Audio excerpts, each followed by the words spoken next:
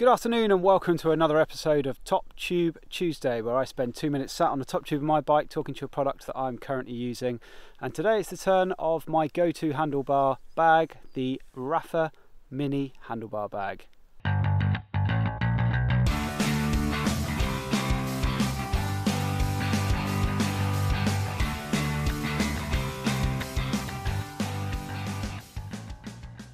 So this is not my bike packing handlebar bag. I've got a top peak one for that is much bigger and holds a lot more kit, but is not really quick access on the bike. So I bought this to enable me to have somewhere to store food, the camera, my phone, some spares on both when I run this in the road mode and in the 650B mode. The Rapha handlebar bag looked like it really fitted the bill. It's nice and small, compact. It's got two compartments, one big main compartment, which is not really compartmentalized. It is just a big open space.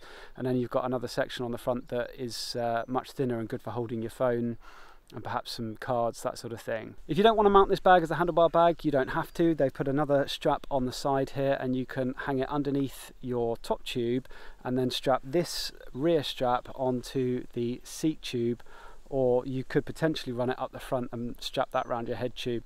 So I do quite like this bag, but it has got some flaws for me which I'm not so keen on. The first one is its water resistance. I went out on a drizzly day with this and ended up with a puddle in the bottom, so I don't think it's very good for that at all. You definitely want to run waterproof interior bags if you're carrying something like a camera. Two, I don't really like the zip. I find it really hard to use on the bike, even one-handed. It just doesn't, it seems to snag and it doesn't open cleanly. So it really, for me, is a bag that you have to stop by the side of the road, open it, get out what you want and then reclose it. Number three, I don't like the fact that it is just a single zip going all the way over the top there. If it had two zips that met in the middle, then I could perhaps more easily open it up or leave a bit of the bag open to grab my camera in and out of. But I can't do that. It's really either fully closed or fully open. It has already taken quite a beating, this bag though, and it seems to be resisting the wear quite nicely, which is certainly good. It's comparatively well priced, I think, compared to a lot of the handlebar bags out there. So despite having the Rapha logo on it, I wouldn't perhaps suggest that it's got the Rapha price tag as well. It's also pretty quiet, which is important to me. You don't want to put something on your bike that just rattles away. You will occasionally get a bit of noise, especially dependent on what you've put in there. If you've got a lot of loose bits and bobs and you're going over rough terrain, it is going to bounce about in there.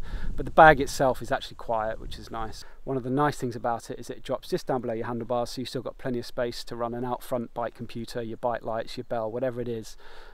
You've got your space to do that, so I do quite like that part of this bag. But for me, it's probably going to be retired, and I'm going to be looking to get something that is a bit more capable in terms of holding my camera and a bit more waterproof.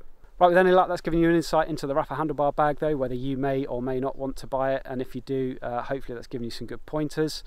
If you know of a better bag that is better for carrying your camera in and is definitely fully waterproof, then please do add something in the comments below. Like the video, and if you could subscribe, that will help me grow the channel. Thank you very much. See you again soon.